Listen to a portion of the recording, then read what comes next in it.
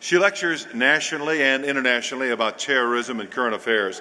She is the founder, the president, and CEO of Act for America, the largest national security grassroots organization in America with 300,000 members and 900 chapters nationwide dedicated to preserving national security and promoting Western values.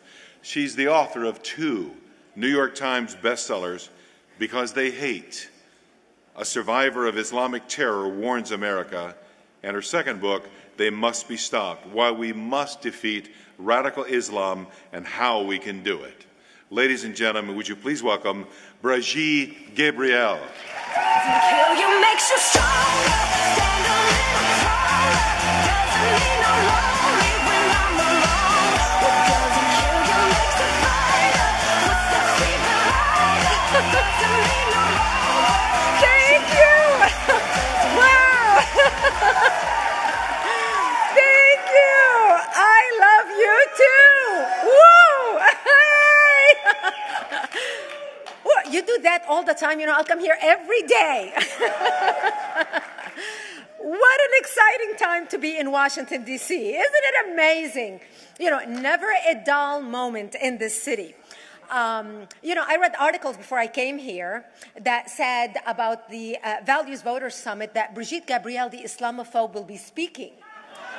Well, I'm here to tell the press I won't disappoint you. As you very well know, I am not politically correct, so you need to check your sensitivity sleeves out the door. Brigitte Gabriel has just entered the room.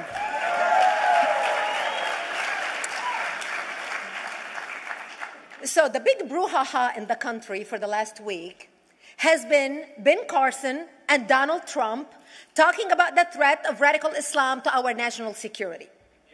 And everybody is in a huff, bent out of shape, upset. Everybody's trying to walk on eggshell. And everybody is trying to understand why these 2 great men are concerned about protecting the United States of America. So for those of you who do not understand why these 2 men are concerned about it, let me share with you a little bit of the ideology they are concerned about, because that impacts us directly. So what I'm going to do right now is I'm going to crunch 1,400 years of Islamic history in 5 minutes and make it as exciting as I can possibly make it, because I hated history when I was a little girl. At this age, I appreciate history. And now I understand why they say those who don't learn from history are doomed to repeat it. In order for you to understand why Western civilization is very different than the Islamic world, you need to understand the history of Islam. When Prophet Muhammad supposedly revealed his revelation from the angel Gabriel that he is supposed to be the last of the prophets in the early 600s, he started preaching in his own city, Mecca. He tried to recruit friends and followers to be able to spread his religion. And he tried for 12 years and failed. And after 12 years, he was only able to recruit his immediate family and friends. So he decided, if I go to Medina, which was the Jewish hub of Arabia, the business hub where the Jews lived, if I go there and preach my religion to them, if they accept me, that will buy me respect and stature between my own people, and they will accept me. So Prophet Muhammad started borrowing a lot from the Old Testament to make his religion more palpable to the Jews, to make it a lot similar. This is why you see a lot of similarities between Judaism and Islam. For example, Jews don't eat pigs, Muslims don't eat pigs. Jews pray a few times a day, Muslims pray a few times a day. Jews fast on Yom Kippur, Muslims fast on Ramadan. And this is why you started seeing a lot of good writing in the beginning of the Quran when Prophet Muhammad was saying all the good things about the people of the book. He took his message and went to Medina trying to recruit the Jews, talking about the people of the book, talking about how similar the 2 religions are. When they refused to accept him and follow him as the last of the prophet, that's when he turned against them and started killing them and started expelling them. That's when Islam went from a spiritual movement for the first 12 years of Islam into a political movement cloaked in religion after the year of the Hijrah, after Muhammad went to Medina and the Jews did not accept him. He became a military warrior and declared war on them and started expelling them. Jews and Christians became Dhimmi, or second-class citizens. They were only allowed to stay alive and not be killed only by paying the Jizya, or the protection tax. So they had a choice: convert to Islam, or if you want to stay alive, you have to pay the Jizya or protection tax, living as Dhimmi in the Islamic nation. Christians and Jews could not ring church bells. Jews could not blow the shofar. Christians could not ring church bells. They could not pray publicly. Christians and Jews could not gather together and build new churches or new temples. And the way they paid the jizya, or the protection tax, was in a monthly ceremony where they would get together downtown and the Jew would kneel on his knee and hand his goods to the mullah, who would take the goods as the price for buying the protection. And in many areas, Jews and Christians were given necklaces to wear as a receipt that they paid their jizya, or their protection tax. Jews considered najis under Islam. Najis is bodily fluid. Najis is garbage. Najis is dogs. Najis is dirty. So Christians and Jews were treated as second-class citizens. Islam continued to grow. As Islam grew, more people became dhimmi, or second-class citizens.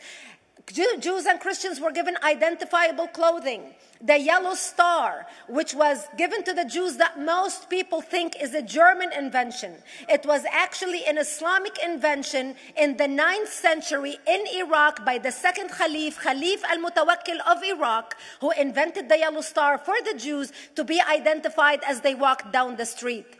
Because Jews were considered najis, if a Muslim man or a Jew walked on the same side of the street, the Jew had to cross the other side so the Muslim man can walk, so he's not dirtied by the filth of the Jew. Christians were given the zunnar, the belt, which most of you men are wearing right now. That was an Islamic invention for the Christians. Islam continued to grow. They went all the way to Jerusalem. They conquered Jerusalem. Christians couldn't ring their church bells in Jerusalem.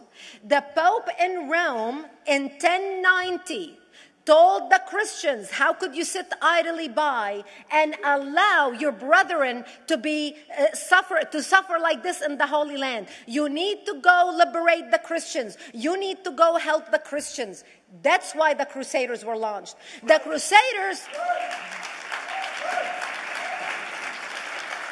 Crusaders were not launched because they just felt like waking up in the morning and going and converting a bunch of Muslims or beheading them. The Crusaders were launched to liberate Jerusalem. And they were able to liberate Jerusalem for less than 100 years before Salahuddin al-Ayyubi, Saladin, took it back, and Jerusalem remained under Islamic control until 1967, when the State of Israel liberated Jerusalem, where Christians, Jews, and Muslims could pray under the same sky.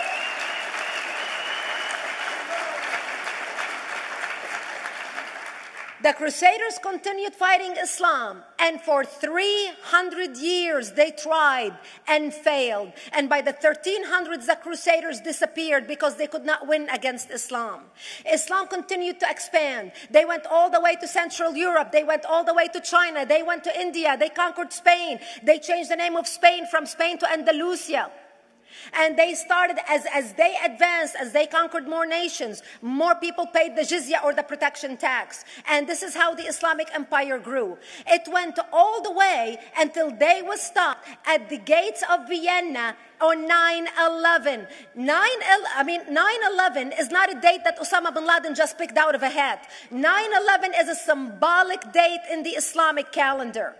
By the 1600s, Islam had covered more of the earth's surface than the Roman Empire did at its peak. Between the 1600s and the 1800s, the Europeans were experiencing the European Industrial Revolution, where the Europeans were able to invent products on factory lines, where they are able to make money and sell products, which gave them the money to build a strong army in order to fight the Muslims. And that's how they were able to stop them at the gates of Vienna on 9/11. The Europeans started the pushback against Islam. They pushed them out of Europe. They pushed them out of all the way to the Middle East and North Africa. By 1924, the Islamic Empire ended. In 1924, the Islamic Caliphate ended in Turkey by President Ataturk, who was a secularist.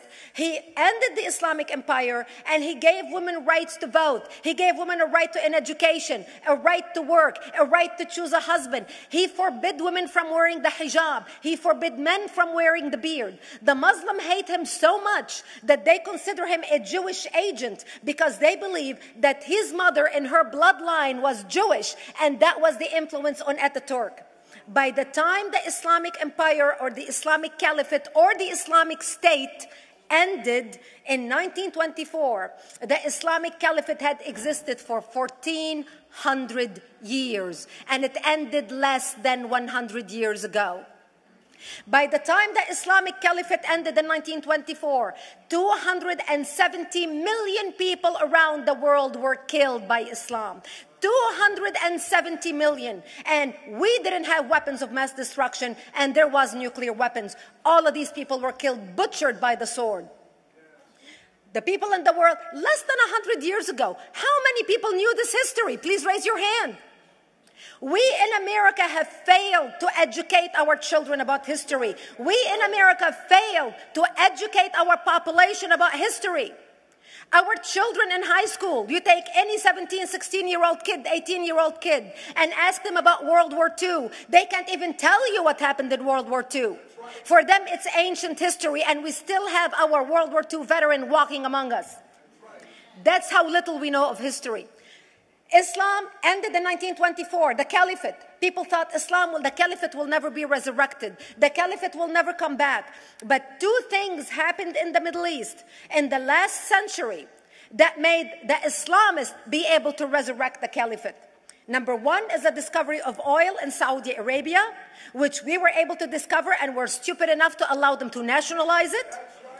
And the number two that happened was Ayatollah Khomeini coming to power in 1979. That gave the Islamists the money and also the spiritual covering in order to explode on the world stage. And people say, oh, well, the Wahhabis exported their Wahhabi radical religion. The Wahhabis are the name of Wahhab. They're not a different sect of Islam. They follow the authentic preaching of Prophet Muhammad, the way Prophet Muhammad lived and practiced his religion. This is why neither you or me or any infidel can step a foot in Mecca, because as far as they're concerned, we are filth. And as infidels, we're not allowed to step a foot, not President Obama and not anybody else.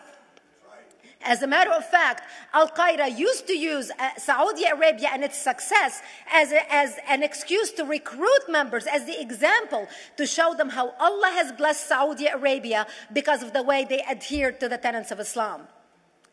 And today we talk about ISIS. ISIS is not a new invention. ISIS resurrected the caliphate that ended less than 100 years ago. Except we are too ignorant and too uninformed to understand what ISIS is doing and why ISIS is succeeding.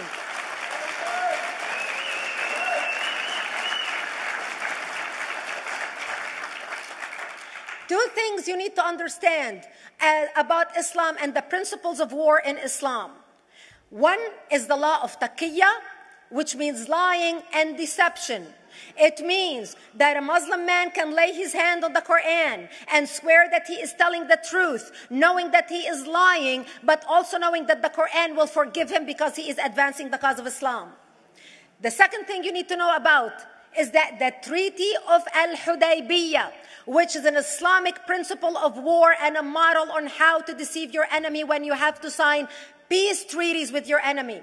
And it is based on an example by Prophet Muhammad. Prophet Muhammad was attacking the Meccans and their caravans when he was living in Medina. One day he attacked them because this is how he got the goodies. He would attack them, rob them, and spread the goodies among his men. And this is how he was able to recruit, because this is how people made money without working. And so he attacked the Meccan caravans. When he realized he's not able to defeat the Meccans in that city of Al-Hudaybiyah, in that place, he signed a 10-year treaty with them. Does that sound familiar? A 10-year treaty with them that says he will not attack them, he will have peace with them, he will not declare war on them.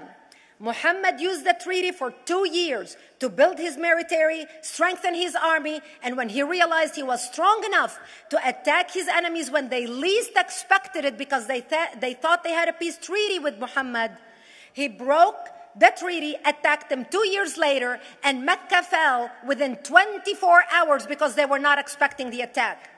And that became a principle of war in Islam. And to give you an example of how that is practiced, this is why anything signed with Iran means nothing to them.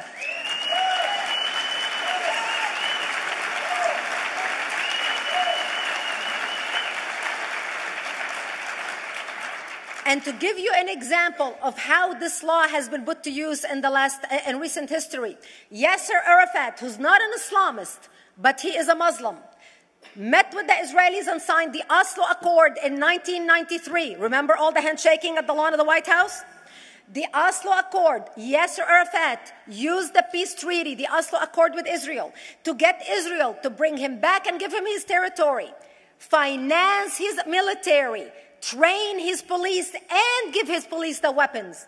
Yasser Arafat broke the Oslo Accord 8 years later, didn't even wait 10 years, and declared the second intifada in 2000, and all hell broke loose. He used the same treaty to win and deceive against his enemies and deceive his enemies. When Jordanian press, after Yasser Arafat signed the Oslo Accord with Israel, and Egyptian press would interview Yasser Arafat, and they would say, how could you sign a peace treaty with the devil? How could you sign a peace treaty with the Jews? Yasser Arafat will tell them, remember Hudaybiyah. That's all he would have to say. The whole Muslim world knew exactly what Yasser Arafat was talking about. We in the West and the Jews in Israel, it was over their heads. Nobody understood what Hudaybiyah was referring to. And this is the type of deception that we are dealing with. So when Iran signs a peace treaty with the United States for 10 years, they are using us as useful idiots, as gullible, ignorant people who are signing a peace treaty with the devil in order for Iran to continue her thing.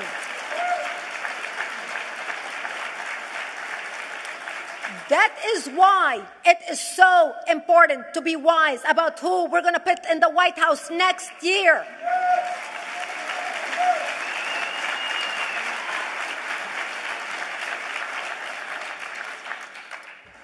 This is why it is very important that whoever we're going to elect next year to office, that the next president be well informed about the history of radical Islam, understand our enemy, understand what ISIS is all about, understand what their end goal is. And this is exactly, people are wondering how come ISIS is having such success recruiting people from all over the world. They exploded all over the world. The Pew Research did a poll. And of course, the Pew Research is not Brigitte Gabriel, is not Fox News, is not Tony Perkins. The Pew Research did a poll in 2013 when they went around the world and interviewed Muslims from Islamic countries all over the world. And they asked them two questions. Would you like to have Sharia law as the law of your country? And would you like to see the Islamic Caliphate? And remember, this was in 2013, before ISIS. The 5 top countries in the world, in the Islamic world, the 5 top Islamic countries: Indonesia, 204 million Muslims. Indonesia, Afghanistan, Indonesia, Pakistan, Egypt, Nigeria, and Bangladesh. 77% of Muslims interviewed in these Islamic countries, 77% want the establishment of Sharia law and want the establishment of an Islamic state. That means 77% of the world, quote, moderate Muslims agree with the establishment of ISIS and what ISIS is doing. let's not fool ourselves. This is very important, that whoever we're going to elect is going to be somebody who is strong on national security, who's going to put America first, who's going to make America great again, who's going to send a strong message to the world. The minute he walks into office, whoever we elect, that the world is going to realize that this person you're not going to mess with, because he could care less about what you think, what the UN thinks, what the world thinks. They can all go to hell. We care about America and only the United States of America.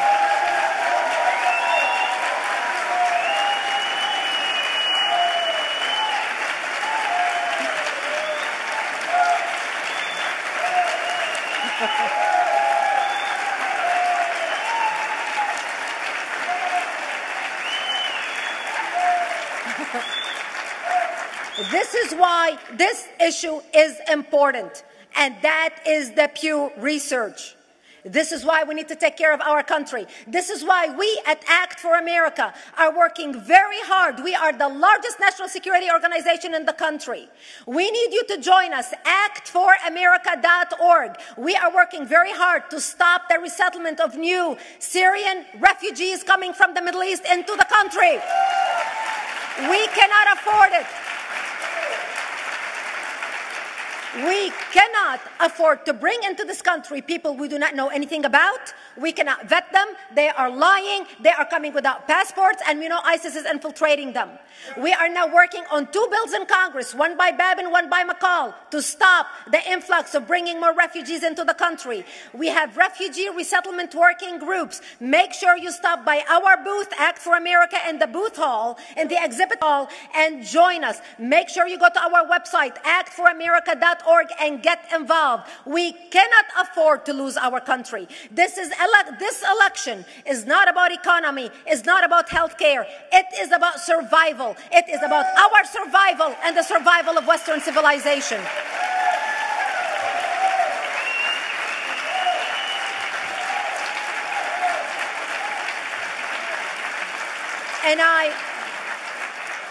And I'm going to end my speech with a very important quote.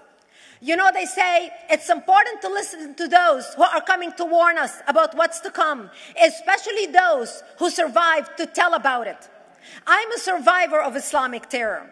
I lost my country of birth, Lebanon, to radical Islam. I do not want to lose my adopted country, America. And for those of you who do not know my story, I encourage you to read my book, Because They Hate. You'll understand why I'm so passionate about this issue, and about why I'm warning with such passion, warning America about why we need to protect America. And I'm going to end with this quote from Elie Wiesel's book. Elie Wiesel is the Holocaust survivor, Nobel Prize winner. And this is out of his book. He said, "The fate of the Jews of the small town in Transylvania called Saige, their blindness as they confronted the destiny from which they would have still had time to flee, the inconceivable passivity with which they surrendered to it, deaf to the warnings and pleas of a witness who, having escaped the massacres, relates to them what he has seen with his own eyes, but they refuse to believe him and call him a madman." I hope that we learn from the lessons of history, that we learn from the Elie Wiesels, from the Brigitte Gabriels, and many others who are warning America about what's to come. May God walk with you as you leave this hotel and you leave this conference, and may God guide your path as you walk your neighborhoods, as you study about the issue, as you become active, as you become an instrument of change in our country, because our country's survival depends on the next election. May God bless you one and all, and may God bless the United States of America. Thank you. Thank you. It makes you stronger.